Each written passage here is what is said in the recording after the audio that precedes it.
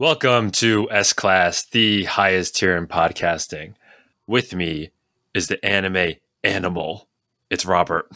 Ooh, that's spicy. Because we got a spicy conversation today, Justin. Ferocious.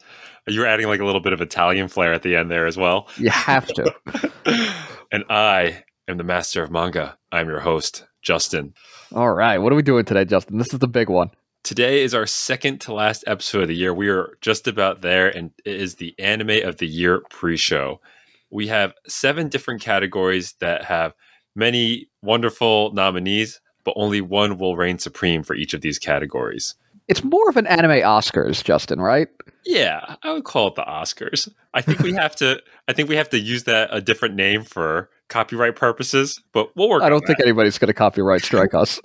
Frankly, I don't even like the Oscars, which is why I don't want to call it the anime. Never Oscars. watched one in my life. Yeah. So the Anime Awards, whatever we want to call it. But we have 7 different categories. They are Best Protagonist, Best Antagonist, Best Waifu, Best Husbando, Best Mentor, Best Battle, and finally, Best Song. Rob, can you please read out the nominees for Best Protagonist? Okay, we're starting off with Protagonist. So we got Tomomi Nomiya from Real. We have Kana Endo from 20th Century Boys. We have Akira Tendo, who is from Zombie 100. Thank you. We have Bochi from Ranking of Kings. We have Anya from Spy Family. And we have Akane from Akane Banashi. I think I have a clear cut unless you have a clear cut. Like a quick one to get rid of right now? Yeah. No, if you have it in mind, then start us off.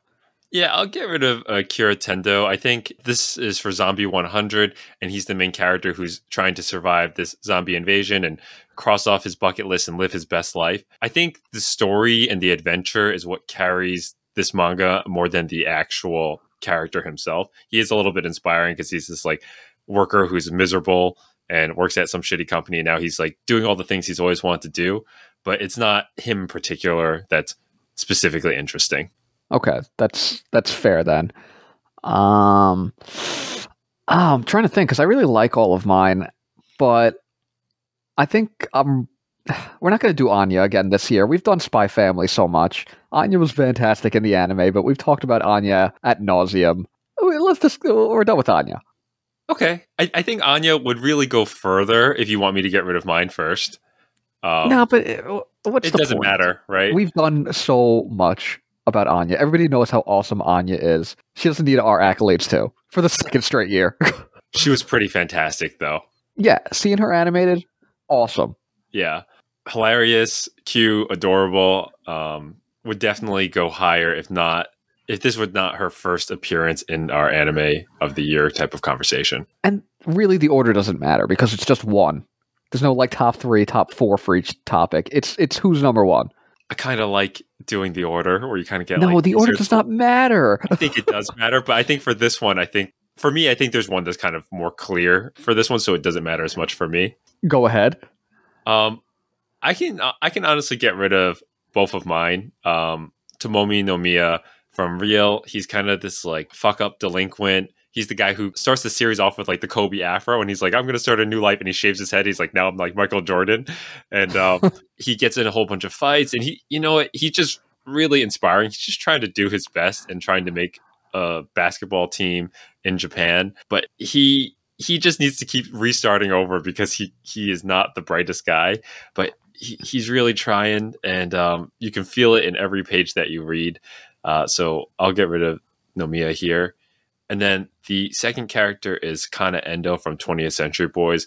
Basically, there's a cult that's starting to take over the world, and she's like a 17-year-old girl who's somehow leading the charge against this world power of a cult. And she's just kind of a badass. Like at one point, she lives in Japan, and there's like a whole bunch of mafia wars going on between the Thai and the Chinese. And there's like, she unites the two as a 17-year-old girl, and you see these two angry 50-year-old men. They're like, oh God, is that the Thai mob boss and the Chinese mob boss? And they shake hands in agreement to work with her to help combat the cult leader. So she's kind of a badass. So what's the knock? She can stick around a little longer. I don't know how strong you're feeling about Akane is my question. I mean, I love Akane Minashi. It's probably the best new thing to come out this year, manga-wise. She's a great main character. She's strong. She's confident. She reminds me of Soma from Shokugeki no Soma, where she's already good at what she does, but you're still seeing her grow, and she still can fail, but like she's learning from the failure. And it's not like that annoying, depressing shonen protagonist. She's a great protagonist. She's not she's no Deku. She's not number one for me, but I really did enjoy everything they did with her.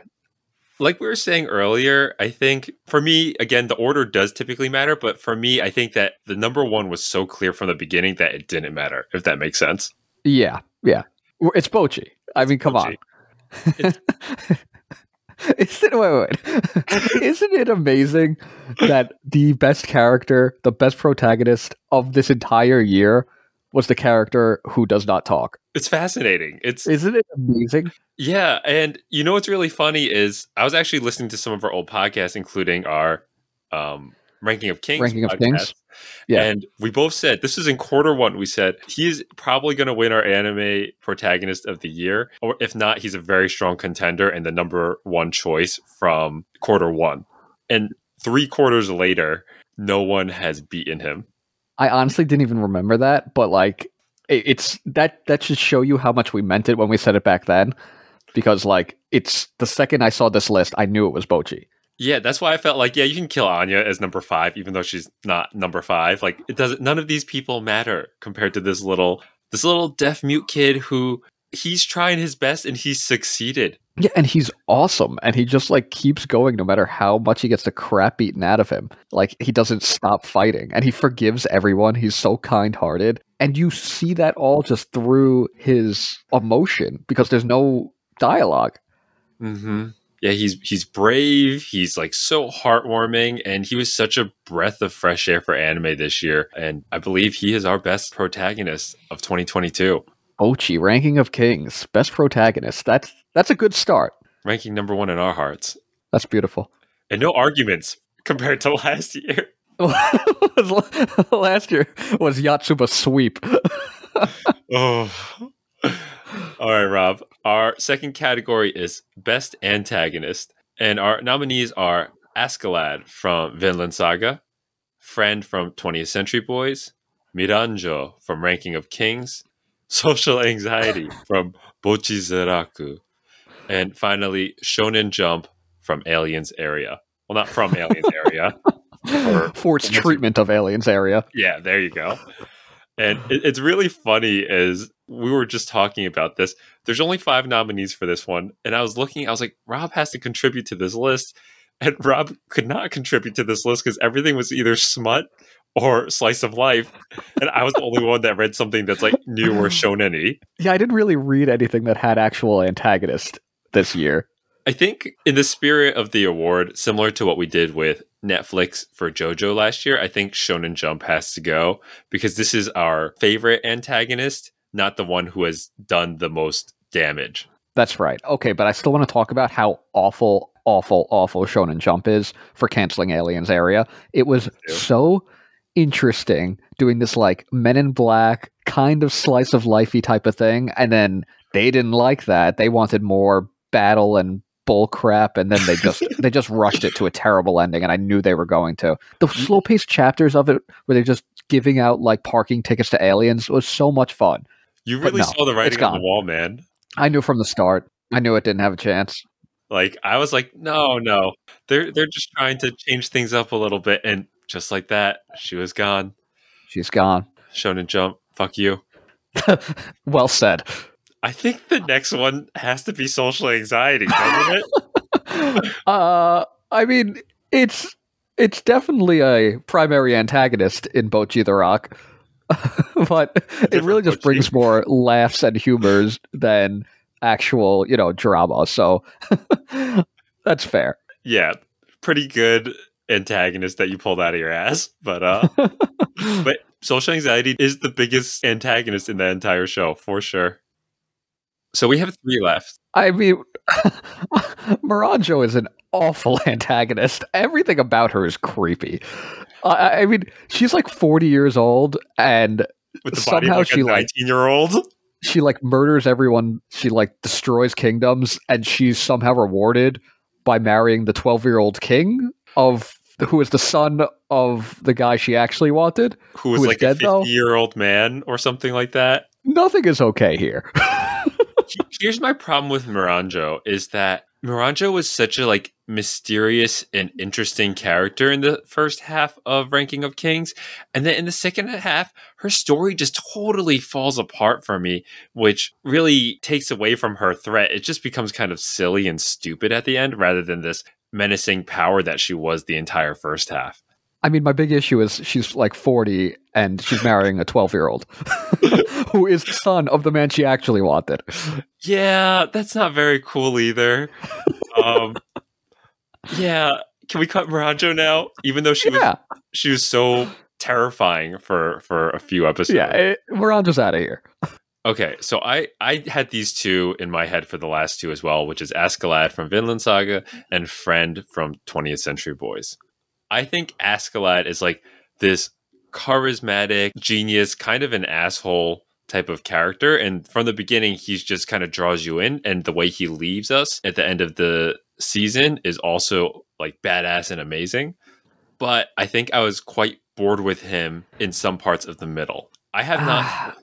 I really loved him he's not even a villain because he is more of an antagonist than a villain. He's kind especially as the story develops. It's more nuanced. It's not like it's a lot more nuanced than that. He's not like the mustache twirling villain, but he does chop off Thorfinn's dad's head, and he does kill a lot of people. But he is right. But that's just the nature of what he does. You know, it's not like it's a personal attack on Thorfinn, you know? Correct. But I think if you're sitting in Thorfinn's shoes, you'd call this guy a villain, is all I'm saying. I agree with you. Yeah, but the way it develops is that Thorfinn kind of starts to see it differently himself.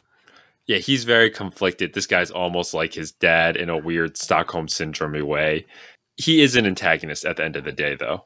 Oh, no, of course. But I'm saying he's not really a villain, which is what makes in my opinion, a really good antagonist where it's not so clear cut. Yes, I think he's a fantastic character. You have not touched 20th Century Boys, so I would like to paint a little bit of color here for 20th Century Boys. I am not done with this manga yet. I'm about 70% done.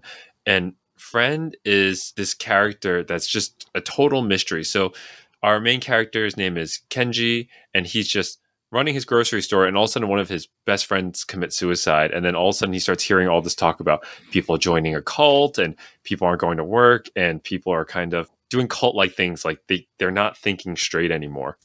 And Friend slowly starts creeping people up into the government and the police, and he creates this virus that makes people bleed all over their body, and then they just die. And he starts spreading this out throughout the world, and people keep trying to catch Friend, and he just keeps eluding them at every last corner. And you think you got him, like they have some guy working as a cop, and he's like, "Oh, I got him." And then there's a guy inside the police who works for Friend, and he kills that guy. So like every time you think you're getting this much closer, Friend like knocks you out. And I'm like 70% through, and I'm like, I think I know who Friend is, but do I really? And he's so it's a mystery too.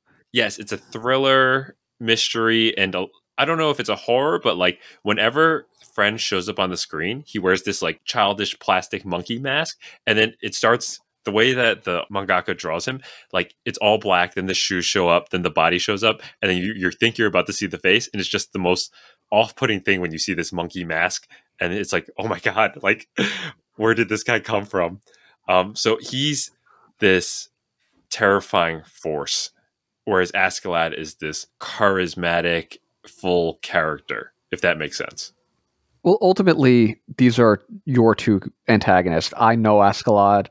I don't know Friend. You need to decide on this one. I think if we're going by best antagonist, I would probably pick Friend. If we were just picking best character, I would definitely pick Askeladd. Okay, but it's best antagonist. Then I think I'm going to go with Friend. All right, there's your answer. All right. Friend, the winner of the Best Antagonist Award. All right, let's get to why we're really here today, Justin. Robert, before we get into this award, I have to make an apology to you. Oh no. Do you know what I need to apologize for? No, go ahead. I feel like I'm ready. Um, Last year, I was ignorant, I was stupid, and I let the best waifu of the year get away from us because you Uh-huh. were right. I was looking at very gendered roles. What can this person contribute as the wife role? And like you said, this is your words. Waifu is a state of mind, There you go. and I was not in the right state of mind. So in the honor of the fallen Ayako-chan, she cannot win last year's award. That award has passed. Yor from Spy Family has won it. But I would like to officially name this award the Ayako Best Waifu Award. Wow. That is beautiful. Ayako from Slam Dunk is truly a waifu that transcends generations and transcends Best Waifu of the Award of years. Best Waifu of Award of the years. There we go. I hope you accept this apology from me and that you will allow I her don't. to oh God. Will you allow her Hopefully it to helps take us this grow. mantle? I will accept that. Who we got? List it off. Best waifu. I just did Best Antagonist. You're up. There's so many names. I don't feel like reading them all. You got to do it, man. This is your I responsibility. can't pronounce that. Okay. Kitagawa Marin. My dress up darling. You know that one. We have Uzaki-chan from Uzaki-chan Wants to Hang Out. We have Akane from Akane Banashi. We have Queen Hilling from Ranking of Kings. We have Lum from Urusei Yatsura. We have we have Sweater Puppies, aka Henri Thierry from Blue Lock. That was a very Italian pronunciation. We have Desume from Love After World Domination, and we have Kyoko Shimizu from Haikyuu. Wow, this is stacked. Normally, we only allow 6 nominations, but all these ladies were too good not to include. We have a total of 8. I can't knock out any, so you're gonna have to start. I would like to call out there was a honorary 9th that I did Oh my god! get rid of, and I had Chigiri, which is the redhead from Blue Lock, on here, but and let me tell you, I got about like 500 screenshots of Chigiri because that is a beautiful man that was supposed to be a woman and is just looks like that for the fan service, and everyone is also calling her or calling him princess and beautiful, and it's it works. A lot of yaoi vibes. But honorable mention, well deserved. I had to call out the honorable mention because at the end of the day, you can only have one waifu in a series, and waifuism is a state of mind, and we had to go with Sweater Puppies. Absolutely. Well, you cannot give me any characterization of Henri Thierry, so we're cutting Sweater Puppies real quick. No, that's done. Sweater Puppies is not going anywhere. You were using the logic that I used last year to cut Ayako-chan. We're talking about a state of mind here. Ayako-chan actually contributed to Slam Dunk.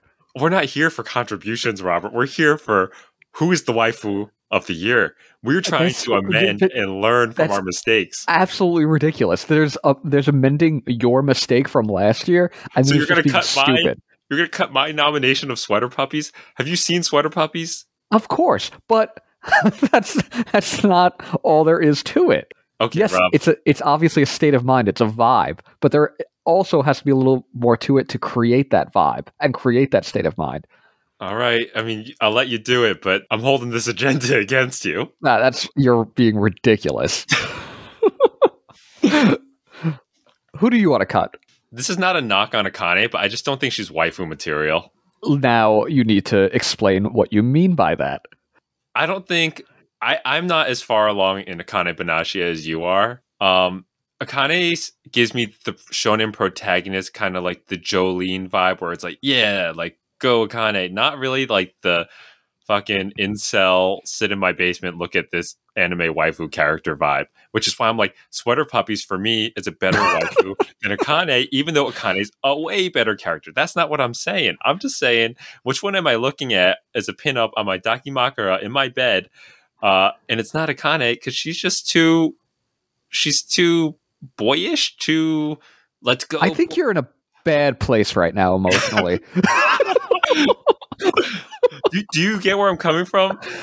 I get where you're coming from, and I'm uncomfortable. You know what I'm saying. No, you see that I understand. Akane might not fit that vibe and state of mind.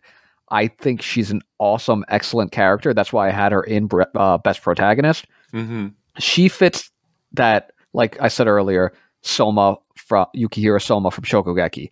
Right. She's such a good, strong character, but I feel like part of being a good waifu is kind of lacking the actual character. You're kind of just like saying it because, like, yeah, this is it. You're not like fully fleshed out. Yeah. Does she give you waifu vibes as someone who's caught up to Akane Banashi, or do you just really like her as a character? Because I do like her. No, she transcends waifuism and that degenerate, title, and is just like such a fantastic, awesome character. So I accept the cut of Akane. He's taking my words and using it against me. The rest of them, I think, are complete trash, and I think they're here all to stay. Like, I would give out 6 Grammys right now, whatever. This is a very, very difficult discussion. I will get rid of Uzaki-chan solely because of her haircut. If she didn't look like a used Q-tip, then she would probably be number 1. But, she also has gray hair. It's like a weird gray-haired Q-tip. Yeah, her body does not match her head. Okay. This is a tough list, dude. I mean, it's really up to you, because I just cut Uzaki. You're struggling. How you feeling about Desume? Desume or Desumi? Desumi. I really don't want to get rid of her yet, because she is a Power Ranger villain with an absolutely amazing costume, and she's incredibly wholesome and can barely handle holding hands, and she definitely nails a lot of those kawaii, cute waifu qualities. You can hold her. I think we can talk about all of them. So for me, I only have 2 dogs left in the fight, and that is Kitagawa Marin and Kyoko Shimizu. Of the 2, I would cut Shimizu first, but it feels wrong, if you know what I'm saying. No, it absolutely is wrong. I just am in the middle of season 4, and I just got her backstory about how she ran track, and she's doing her best, and she ran and got Hinata sneakers because he's a dumbass, and I also got her inside the hot spring, and I was like, damn, I wish I was second manager girl right now. I thought you were going to say, I wish I was the water. I wish I was the water, too. That's even better. How much would you pay for that hot spring water? Dude, I would drink that bath water, and I'm pretty sure it's not drinkable. So I feel like that should at least put her in top 3. I know, but like that Marin, too, though. Marin's such good waifu. What kind of sentence is that? Marin is such good waifu. We're using it as an adjective now. You're an absolute caveman. This is what they're doing to me, these ladies. They're too good. Marin, such good waifu. of yours, so you have Hilling, Lum, and Desumi. Which of these 3 is your weakest, if we could get this down to 4? Or I would say one of mine, if you think. I would say Queen Hilling, and that's strictly because of how interesting and nuanced of a character she is. Like, you start off the series and you hate her, and you think she's some Game of Thrones antagonist that's gonna like ruin Bochi's life, and then she just ends up being so well-rounded and caring. If there was a best mother, maybe she would be in that category. She would definitely win that category. Best waifu, maybe not. Yeah, I think Queen Hilling gets cut really early for me, frankly, but I knew that you loved her. So I wasn't sure if like you just like the mommy vibes or like you just wanted her to hang out for a while. I just wanted her to hang out. I wanted to be able to talk about her because she's a fantastic character. She is. So but we're not looking for character. That's what I'm saying. That's why Sweater Puppy should have been here for the fight. No, but you need some character. You need to exist. This man is like a politician. He goes on his word, then he backs out of his word. Oh, you're being asinine, S10, S11. You're being absolutely insane. Who do we have left at this point? Sweater Puppies is gone. Kitagawa Marin, Lum, Desumi, and Shimizu. Okay, you were about to get rid of Shimizu, so... I think Shimizu gets cut, because we're kind of flirting with this line. Her contributions and appearances are so minimal, but like, she's adorable. She's a great character in the role that she fills, and her design is excellent. But she barely talks, and you don't get her for most of the season. She helps the boys prep and stuff. But when the matches are starting, she kind of fades away. So based on number of appearances, she kind of loses it from me. Yeah. But that is fair. the exact criteria that Ayako-chan lost on last year, and she should have won. But Ayako-chan is perfection. I'm not arguing. Just saying. Okay, so we're good. We're good. I just want to clarify that. I think this is ultimately a battle between Desume and Marin. Really? And that's because Lum has had her time in the sun. She's had her time to shine. She's been around for like 40 years. She doesn't need any more accolades. But dude, this is our waifu of the year. Right. Which one gave you the state of mind? Is it Desume giving you the state of mind? Lum has been so many degenerate human beings waifu over the course of like half a century that it just feels dirty to add myself to that group. You know what I mean? When you watch Invader Lum, actual question, like, do you get waifu vibes from her, or do you just acknowledge her as the grandmother of all waifus? You get what I'm saying? Yeah, I guess that's a good question. I don't know if I necessarily feel that attachment or feel that, wish of why can't I also be 2D? Yeah, the disgusting beard vibes. Yeah.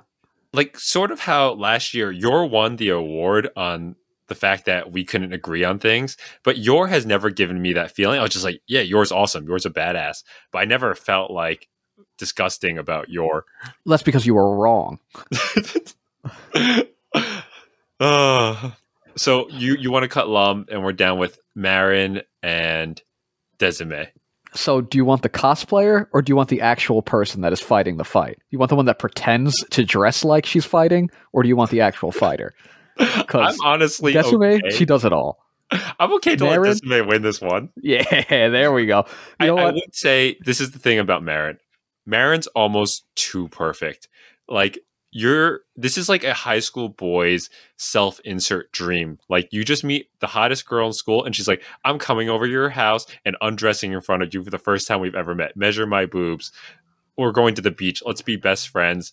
I support your interest after meeting you for the first time. Like, Marin is perfect, almost too perfect, which I think takes away from her. I think it's the opposite, though. I think she is the self-insert, and Gojo is like the perfect man, and that's who it's being written for. Like, Gojo is excellent. He's amazing. He does all this thoughtful, great stuff for her. He stays up all night for weeks to sew her costume. Like, he'll drop everything he's doing just to make Marin happy. That's a really interesting perspective. Ultimately, you're right, though. Like, she's too perfect. I think that's weird to say that, though, because it's like, you can understand why any guy would want to be with Marin, but like, Gojo's sort of like this incel guy who paints doll heads and has no friends, and she's able to see all of his good sides and ignore the bad parts, which is why I'm kind of going the opposite direction, that she's kind of the perfect one. No, I agree with you, but I think they're both written very perfectly, and there's not really any conflict other than your typical BS rom-com, will they, won't they, even though we know they will, and they both want to. But will they ever actually is the real question. Yeah, in 300 chapters. So, Robert, why don't you give the Desume award? You know what? Her series got canceled, so she's going out on top. She is the queen of the Power Rangers villain squad, and there is nothing cooler than that. And the queen of your heart. Absolutely. Both of our hearts, because she's our best waifu. Waifu of the year, Desume. Did not see that coming. Did you have her in your... Like, were you fighting for her from the beginning? No. But it's a gut thing. Like, once we're starting to talk about it, she's the one that I felt the most strongly about. Sweater Puppies, R.I.P. Stop. I will post a picture of Sweater Puppies so people understand what I'm talking about. Okay. You do that, you freak.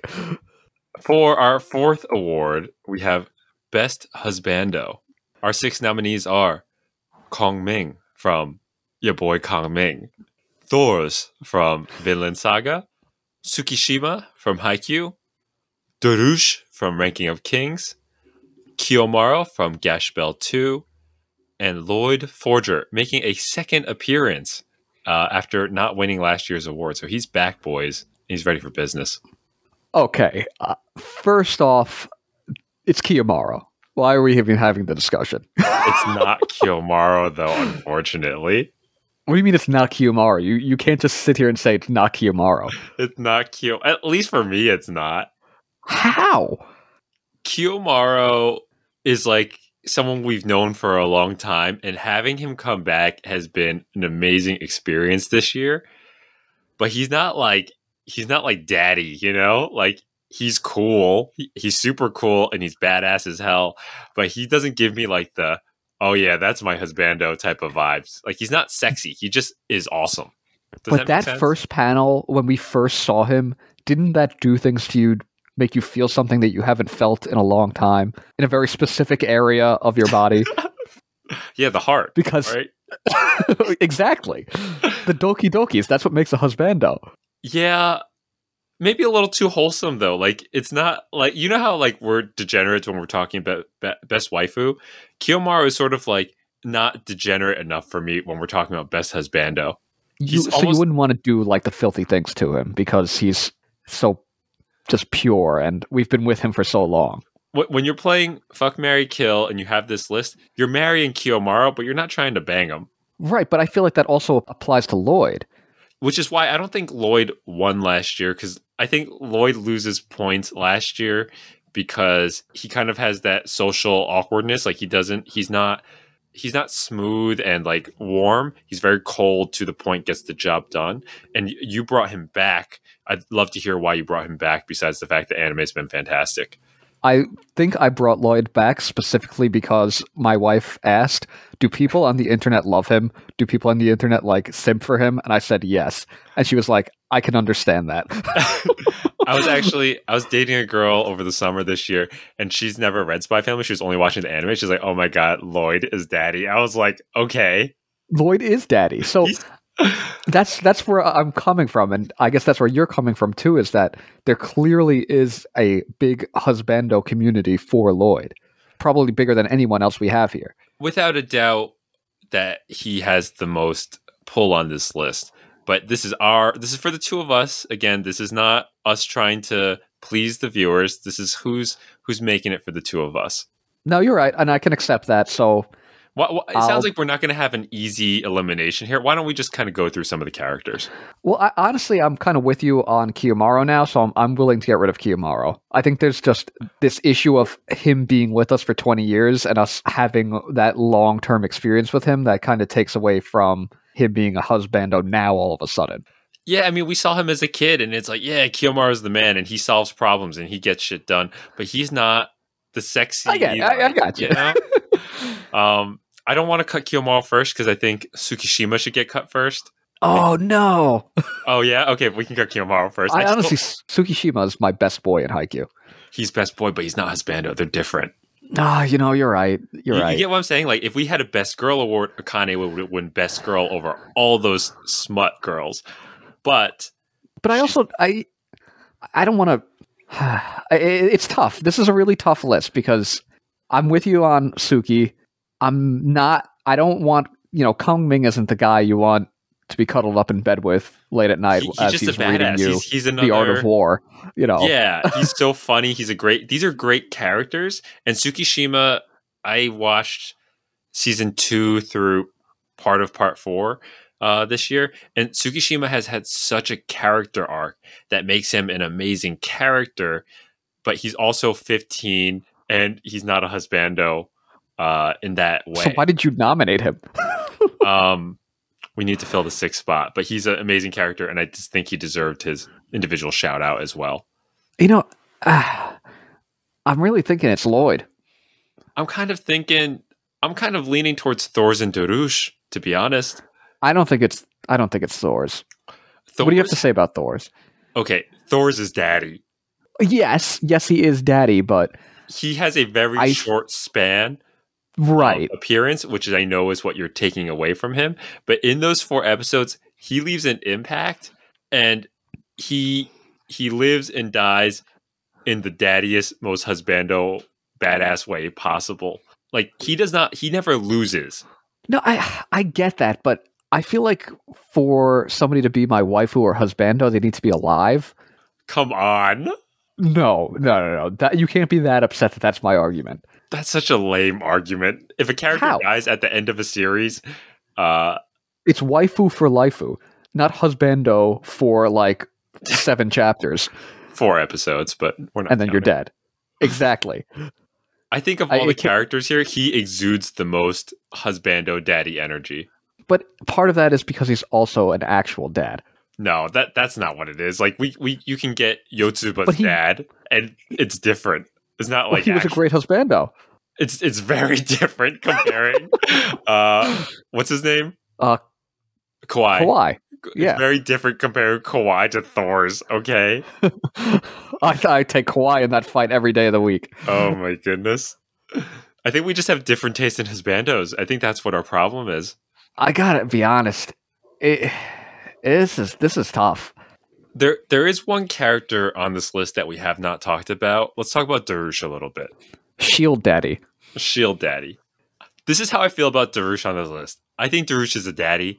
I think we'd both be settling for Darush because he's maybe... It does feel like settling. That's why we haven't even talked about him yet. It would be settling. He's kind of like the Yor of last year's list. Like, I wanted someone else and you wanted someone else. And then we were just like, okay, let's give it to Yor because that's our mutual, like, 2nd or 3rd place. And I don't think Darush is either of our 1st place because he's not a main enough character to do that. But everything he did was like, he's the ultimate husbando to the queen. I mean, he made all the sacrifices that Thor's did, except he lived. And he gets the waifu at the end. He gets the queen healing. And he loses an eye, loses a leg, and he just does not give up. He's the man. He might be best Chad, but maybe not best husbando. I think he's like best supporting husbando, but he doesn't carry enough character weight throughout the series to really rein it in and pull out the win here, right? Because we could both put him here, but it wouldn't feel right. It sounds like you're arguing Thor's as your best husbando. Thor's would be my best husbando, but what are you leaning on, Lloyd? I think it's Lloyd. I could give it to Lloyd, even though like Lloyd is like cool and sexy, but he's kind of like brain dead in certain parts that bother me. You're right, and you can never actually really trust him. Yeah, like you don't actually want to be in a relationship with Lloyd, but again, this goes back to what's the feeling in your heart tell you? The feeling in my heart gives the 4 episodes to Thor's way over Lloyd, but I'd be okay with Lloyd because he is a sexy motherfucker. But then it's oh man, this is tough. Let's go. Let's just give it to Kongming. Let's give it to Kongming. Let's Kongming. This was all part of the stratagem. This was his strategy from the beginning. He's like, they're going to overlook me, and then I'm going to come back from behind and win it. Damn, that was wonderful. Okay, Kongming, best husbando. I'm okay to give it to Lloyd, honestly. Like, if you want to. But isn't this just what we did last year with Yor? But you would be the one who's really fighting for Lloyd, and I'd be okay with it. I think I'm fighting for Lloyd for all the ladies out there. What about you, though? What does your heart tell you on this list? My mind is saying Lloyd, but my heart is saying Kongming now. Is Kongming sneaky? I think he's like got it in my head because before you said Kongming, I was sort of like, why don't we just fuck this thing? Let's just give it to Kongming. I think we should give it to Kongming. Is Lloyd just going to show up every year just to get beaten down at the last second? It's Kongming. Are we doing this? It's Kongming? Yeah, we're doing this. It's Kongming. I can live with this. I actually don't mind this. All right. With the come from behind victory, Kongming with the best husbando award. Amazing. Fits neither of our husbando criteria. He's not like this giant, badass looking guy that I was looking for. Wasn't the smooth, cool secret agent you were looking for. That was beautiful. I love it. It's part of his strategy all along. We fell into the trap. Robert, this one's yours. All right, we got Best Mentor. Kongming returns from your boy Kongming. We have Katsuta Tora from Real. We have Despa from Ranking of Kings. We have Sensei from Blank Canvas. And we have Shiguma Arakawa from Akane Banashi. I think Kongming's got to go. And part of it's like, I don't want to give him 2 awards, but the other part is he doesn't really mentor anyone. Like, he's sort of her advisor, her strategist, but he doesn't like teach her the ways of music. He doesn't teach her the ways of gaining a social presence. He just does it for her. Right, and she doesn't really look up to him. They have kind of an equal footing relationship. Yeah. So she's like president and he's like the strategist. I think you could have gone with she's the queen and he's the prime minister or something like that. There we go. That's much better. But regardless, I think he doesn't fill the role as well as these other 4 do. No, I agree with you there. So I'm fine with getting rid of Kang Ming. I'll get rid of Shiguma Arakawa from Akane Banashi. He's a really solid, supportive shonen mentor, but he's not that interesting. Is this the old man or is this one of the boys? No, this is the old man. He was Akane's father's sensei, or I guess, I don't know what the official term is in Rakugo. The one who canceled him? No. Oh. The guy canceled him was somebody else. This is the one that was his teacher. Oh. And then after his student got expelled, he took in Akane at a very young age and trained her in Rakugo. Oh, okay. Because I'm thinking about the guy who canceled Dad became her teacher also. So I'm clearly far enough behind that I didn't realize this. Yeah, I don't think you even picked up on it. But, there's not a lot to him. Okay. I can get rid of Katsuta Tora. So the main character of Real, well, there's 3 main characters, but one of the main characters of Real, he gets like cancer in his leg and he has to get it cut off before it spreads to his body. And they had to do this weird surgery where you take your foot and you spin it in the opposite direction. So like your toes are facing forward. They're now facing backwards and reattach that directly to the kneecap. And they do that to create a hinge. This is a real surgical procedure. And the main character, who was going to be like an Olympic runner, is totally distraught. And he has this weird backwards foot knee and he's really self-conscious.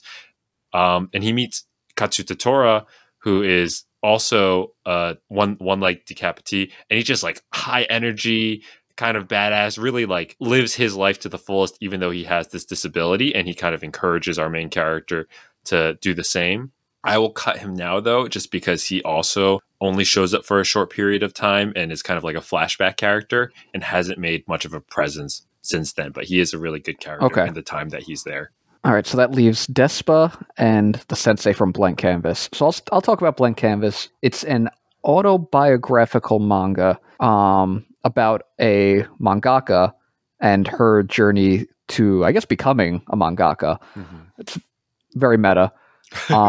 So she has this sensei at this like art school in her town. He's very strict and very like nasty at first, but it's only because it's one of those like types of deals where he's trying to push the best out of you. And once, they stick it out and stay with his class, he supports them to the end of the time. It's a really nice story and they form a really nice relationship.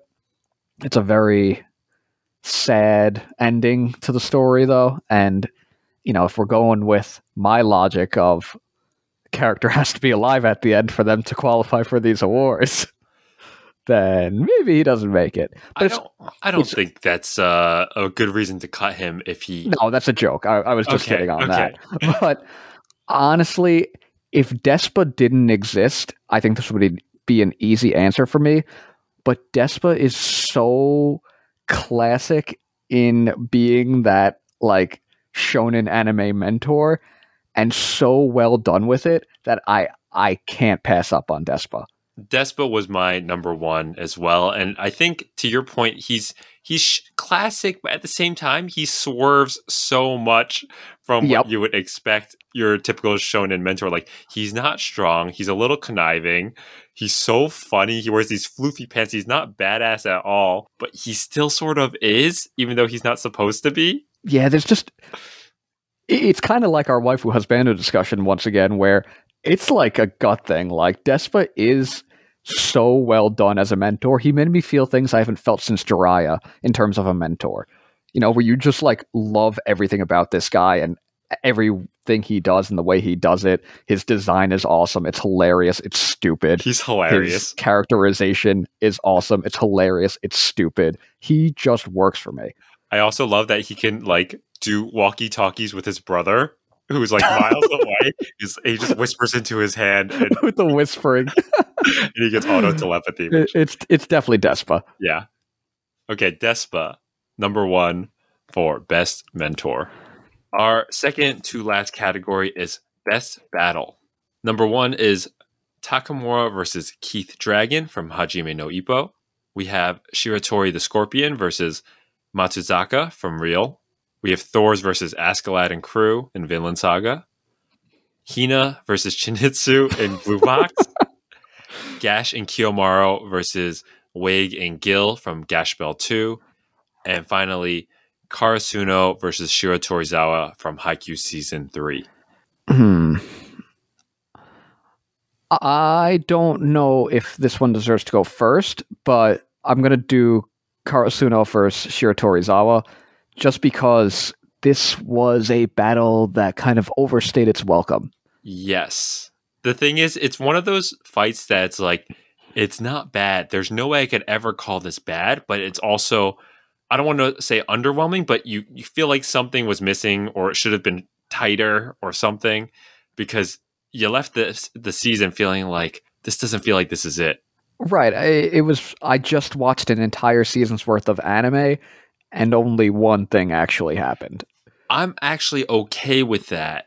It just felt like something else was missing. Like it didn't feel satisfying. And I think one of the biggest reasons for that is because Shiro Torizawa is very one note. Like you just have their star player, I think it's Ukajima, and he's also very one note. And it's just like he's a powerhouse and together we can take him down as a team. But they're not particularly interesting or full of character or nuance like someone like a Agon from iShield 21 that kind of makes you feel like, wow, they toppled this kind of villainous character with a lot of personality. Yeah, I mean, I think I don't even want to call it a weakness, but the thing with Haikyuu is that it is very grounded in how volleyball works. Mm-hmm. And I think that prevents you from having these like otherworldly antagonists like you had in iShield 21 or you had in Kuroko no Basket where they were so ridiculous and over-designed in their powers that they become so memorable.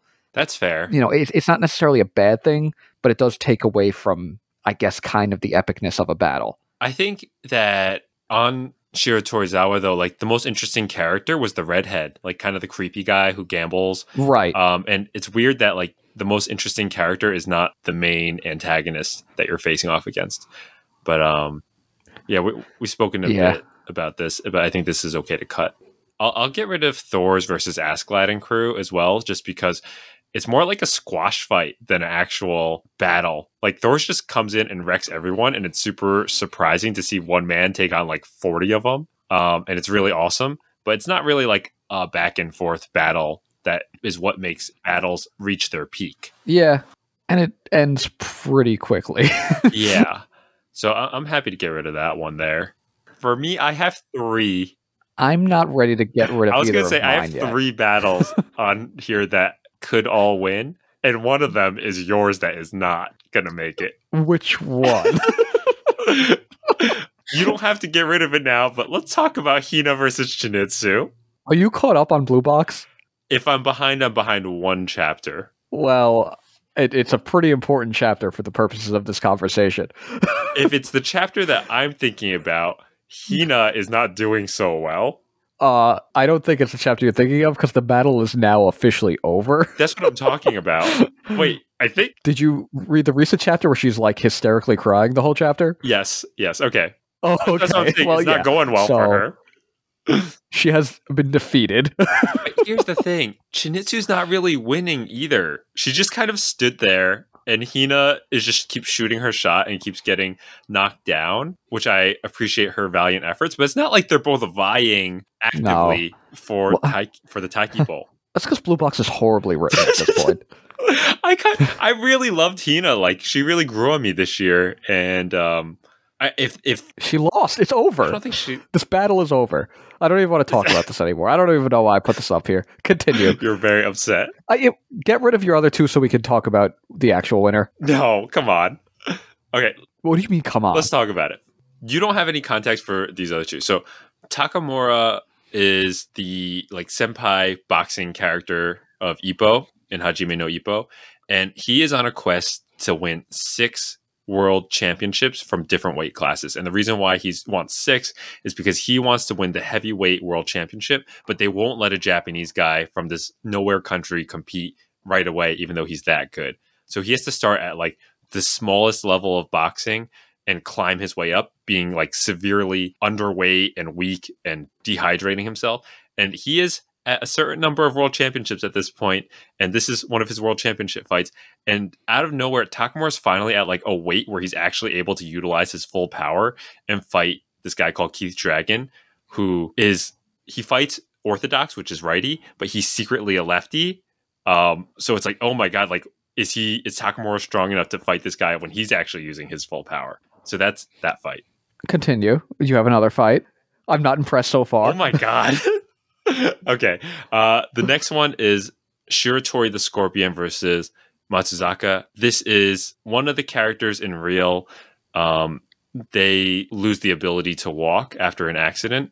And one of the guys who's in the rehab center is this pro wrestler, like this giant of a man. Like think like Darush or Thor's, and he has a mohawk and he plays the heel. And he tells the main character and everyone in the rehab center, in 3 months, I'm going to be wrestling on stage again. And the nurses are like, that's not happening. But he does it, and he kind of cheats the system. He's fighting against his longtime rival that he's had for like 20 years in the wrestling ring. And he's like holding on to like the sides of the rail, and he's like punching the guy and like biting him and crawling on the floor, trying to keep an appearance that he's actually okay to the entire arena, that he's doing okay. But it's actually going to be like his last fight until he really gets his legs back, but he's barely keeping it together. This one is like really emotion filled, and I think it's the best match in all of Real, even though that's a wheelchair basketball manga and this is a pro wrestling match. I think it can go here. This is the one you're getting rid of. I would keep. Oh, I don't know, because this one is the one that I respectfully will give second place to you for. But it can't be anything other than Gash and Kiyomaru. After 15 years, we had a new battle with Gash and Kiyomaru and Zakarus and Zakarugas. I can't sit here and not have it as number one. It was the most enjoyable page I've read all year when those two were on the same page together. It's simple, easy. It's done. I'm sorry. So honestly, I think that fight would probably be third for me on this list. And you have read a lot less shonen this year than me. But also, another reason I'm hesitant to give it is because it's going to win the award. This is our co-award of the year. So it will win the award. But the other reason why I'm hesitant to give it, Rob, is because this is the first battle in a long series of what is to come for Gash Bell 2. And I think the nostalgia lens is kind of here for you right now. And we're going to get way better battles for Gash Bell 2 that have a lot more stronger narrative, have way better antagonists. This is sort of like Gash and Kiyomaru fighting against this like ugly beast monster who doesn't really have much characterization. But isn't it about what you felt? Did you not feel what I felt when you saw them come together again? I absolutely did feel what you felt. Like, that's the testament to the other two fights for me. And I'm not saying that this was a bad battle. This was a fantastic battle. And Kiyomaru's doing his strategic shenanigans where he's like, shoot at the chin, you're actually shooting at the ceiling, and all of that stuff. That's how good the other two battles were for me. But I can understand you have no context for those. And I think I'm happy to let this win Battle of the Year, even if it's my personal third place. It's still an amazing fight. I mean, it's definitely an awesome battle, but I do get where you're coming from, whereas if this was just a battle in the middle of the series, I wouldn't feel this way. It's the context of it being Gash and Kiyomaru fighting for the first time again when nobody thought there was going to be a Gash Bell 2 or anything. Announcement, and I'm not trying to take that away from us. We absolutely did feel so excited to watch this fight, and even if in a vacuum, this fight may not be like the greatest Gash Bell fight ever, we have to consider the fact that we love Gash Bell and this came out of nowhere and is back in our lives, and this was epic. So no arguments. If you're cool, then Okay. we'll throw it in there. I mean, I'd honestly be fine if you didn't agree with me on this. Is it the best battle?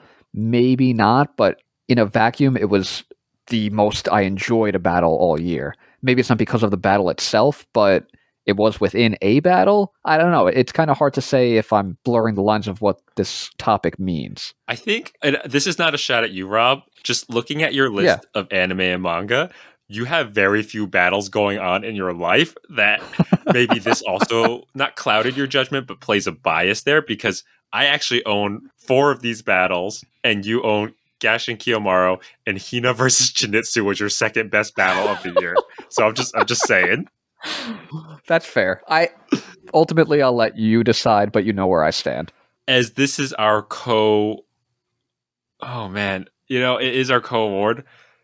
I kind of like Shiratora the Scorpion now a little bit, but before I was Takamura and Q Dragon. I would be okay if that's what you decided, but you know how I feel. Here, let me put it this way. How about this?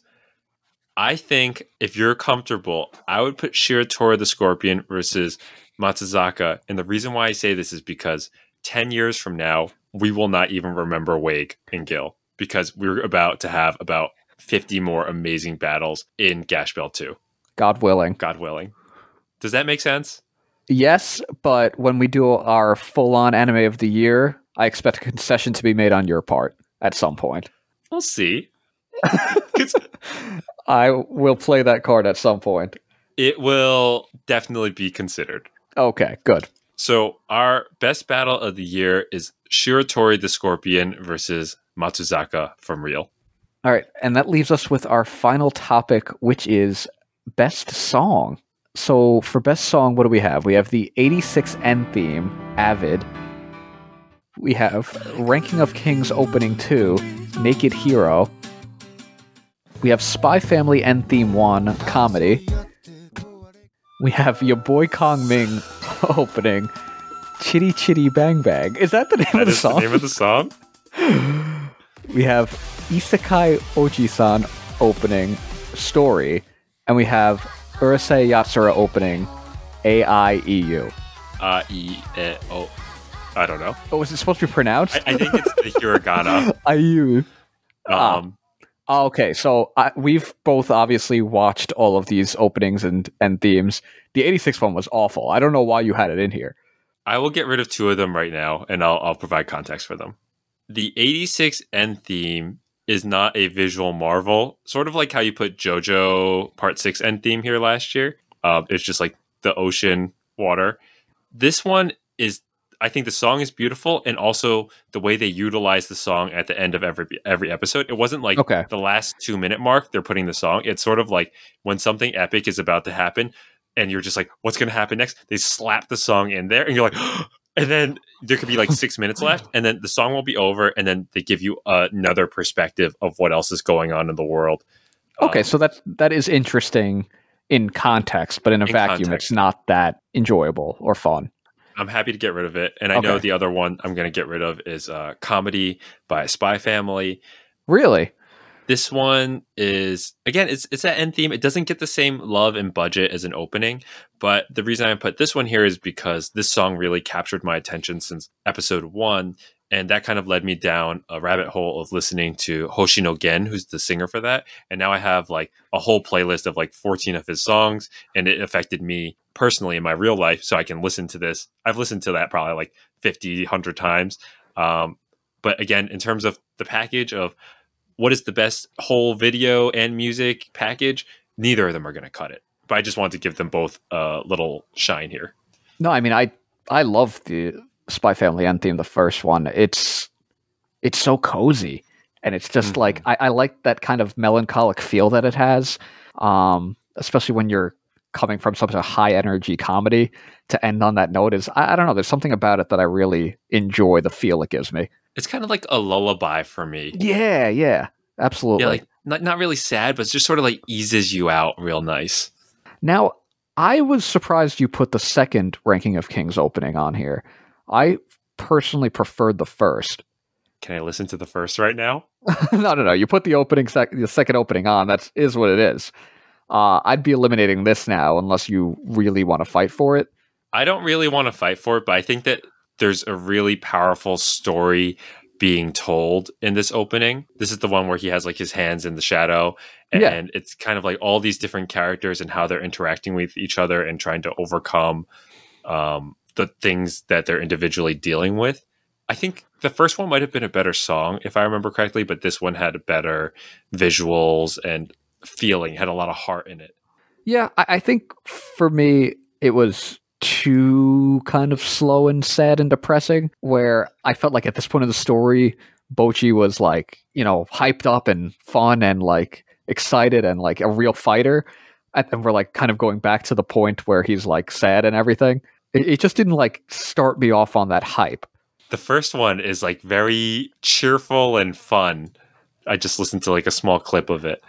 I just think the order of these OPs didn't really. Yeah, that other one probably could have come first because he's going through a lot there. But yeah, we can get rid of Naked Hero. Great opening. Okay, you're up then. I think what's really funny is I think Avid and Naked Hero, they're kind of like these epic, strong songs. The next three we have are just like pure lunacy and stupidity, which I kind of love. Oh, yeah. We have your boy Kong Ming, Chitty Chitty Bang Bang, where like it goes on the car that this ancient Chinese strategist is driving, and he's getting fancy sunglasses, and it's a bop. Then we have Isekai Ojisan, which is, I really love it because it kind of integrates all different types of forms of video games and pixel art, and it's if you had replaced the main character with some kind of badass, it would be like really cool, but because it's the uncle, it's so silly. It's hilarious. It breaks it. And you haven't seen this one, but you watch the video, and I think Urusei Yatsura is just like maybe the most clean and polished and beautiful. The colors are so eye-catching and sharp, so they all kind of bring something different to the table. The cool thing about the Urusei Yatsura one too is that it kind of adds like modern touches. Like you see the main character like on his phone, on like clearly, like scrolling through Tinder. Obviously, they didn't have smartphones or Tinder or anything like that in the 80s when this story was written. So it's cool that the OP kind of like modernizes things a bit. Yeah, I think that is cool. Is that kind of where your head's headed between Urusei Yatsura and Kong Ming? Honestly, Kong Ming is the one where like I still like hum this to myself. This is like an OP that will go beyond this year for me. I love this OP so much. I know you didn't like it as much as I did, but like this was unskippable for me. I had to listen to it every single time. I love what it did, but the music wasn't bad, but isn't something I actually enjoy listening to. I think it's... But I did. I know you did. Bum, chicky, bum, bum. It was so good. It's so stupid. I mean, all three of these are like Isekai Ojisan and this one are so stupid. So, are we cutting Urusei Yatsura? Because I think that's actually a bop. No, I love it as well, but for me, it's your boy Kong Ming. It's Chitty Chitty Bang Bang. We can do Chitty Chitty Bang Bang. I know. I feel it feels like I'm sort of kind of giving into a lot of these, but I'm okay with it. Like I'm not super, if there's something I'm super passionate about, I'll fight for it. But I think all three of these have their own ways of being the best here, and I'm happy to give it to Chitty Chitty Bang Bang. We'll end on a fun note. I like it. Dude, I think any three of those would have been fun. Yeah, that's true. They're all great. There you have it, guys. Our 7 award winners. Congratulations to all of them. But guys, this is just the appetizer of what's to come. Tomorrow, we will be going through 63 anime and manga, assuming our list is correct and up to date. It's only 63? I thought it was like 80. So this is what happened. I told you last week it was 80. What happened?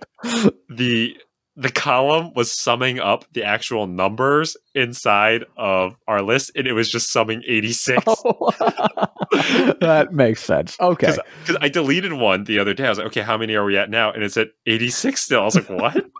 I see. So we have 63 series that we're going through. Which I'm actually pretty happy about because I was like, I don't know if we could do 4 hours together. I think it should be about 2.5, 3 hours, which is plenty of time. But we hope you guys enjoyed this episode, and stay tuned for tomorrow when we release our final episode of the year. the anime and manga of the year to find out who will be the strongest under the heavens of 2022.